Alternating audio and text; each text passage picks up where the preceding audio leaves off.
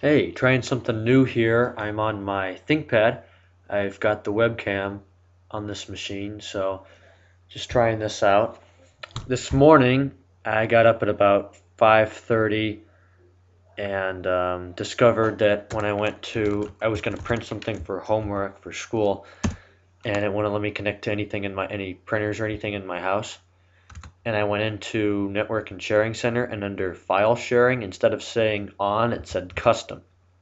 So I expanded that and I selected on and then apply, and it still said custom. The day before, I had been messing around in services. If you start menu, type in services. In here, I disabled a fax service. I prevented that from starting when the computer started. So ever since then, it didn't work. This morning, I figured out when I disabled that service, lo and behold, it worked again. So I've had this problem multiple times, and it's a big pain.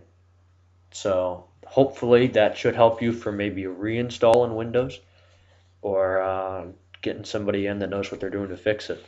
So always be careful in services, and that should be a way to fix it. So thanks for watching. Let me know how you like the video thing. It's called Bison Cap for Lenovo IBM ThinkPad. Anyways, thanks for watching.